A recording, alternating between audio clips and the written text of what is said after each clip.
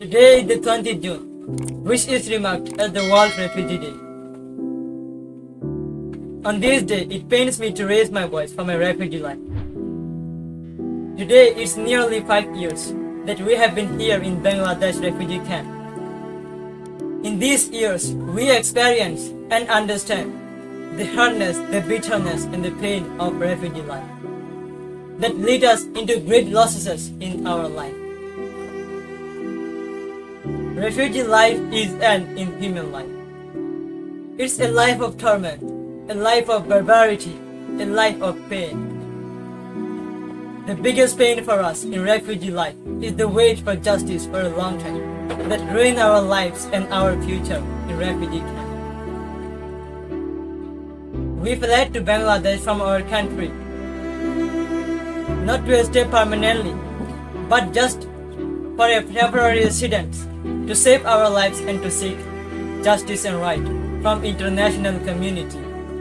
But yet, they failed to fulfill what we want and make us a permanent living in devastating situation. So I mean that we are also the same human being like you all. We also want to lead a dignified, justified, and equal life. We also dream to be someone in life.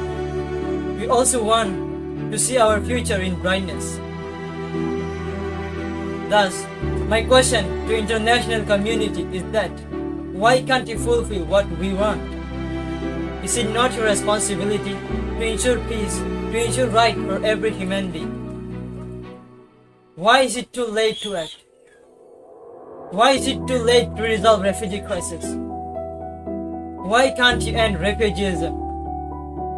Why do you still want to see war, persecution, violence, and brutality in such an advanced world? Imagine yourselves, how do we feel without peace and right as a human being? So I say that we do not want this refugee life anymore. Now is the time to return home, to restore our citizenship and return us to our country.